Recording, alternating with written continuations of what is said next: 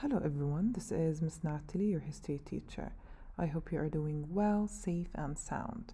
In this video, I will discuss the, material included for week 1 of semester number 2. So on the first day, which is the 7th, we are going to reflect upon the E1 exam. I will give you back your papers, we're going to discuss the areas for improvement and so on. Now on the second day of this week, which is the 8th, we are going to have a debate class. We're going to talk about the role of women in ancient civilization versus modern days. You can check the page if you want. It includes, video that can help you out and the details of the debate topic.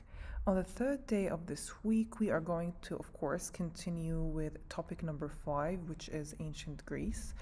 We are going to tackle lesson number 2, which is 5.2, Early Greece, the Greek city-states. In this lesson, you are going to critically analyze digital maps of ancient Greece, fostering your understanding of how geography shapes Greek city-states. Okay, so on this page, you're going to find tutorials that will help you. You will work on an interactive activity, which is the map analysis.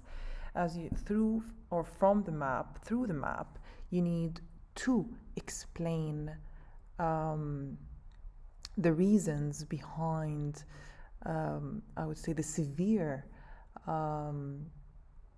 restrictions or boundaries that were actually restricting the movement of the Greeks back then. Okay? And you need to explain the reason behind Greek city-states, in other words. Now, on the following day, we are going to continue with lesson 5.2 as we are going to discuss Sparta and Athens, right?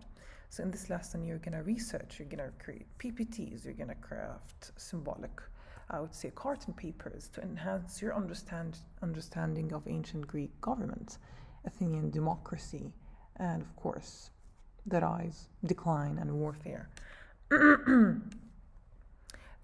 On this page, you have the PPT that will aid your understanding, along with 2 tutorials.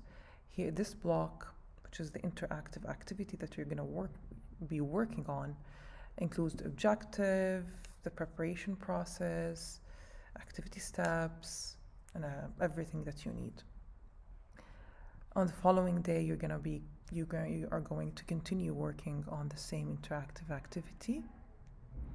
Okay, that is it. Thank you so much for listening and have a nice day.